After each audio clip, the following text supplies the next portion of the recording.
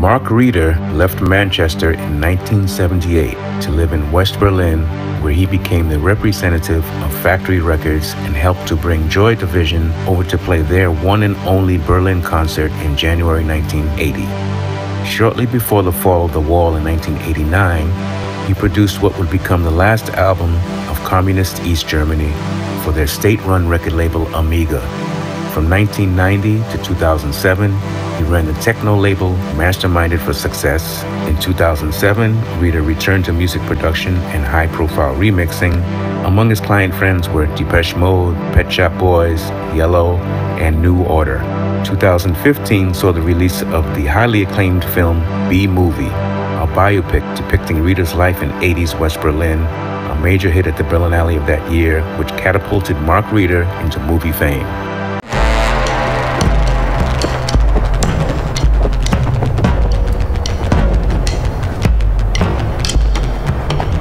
Hello, my name is Marke Reeder, and I've been invited by STRRR TV to show you a selection of my favourite YouTube clips.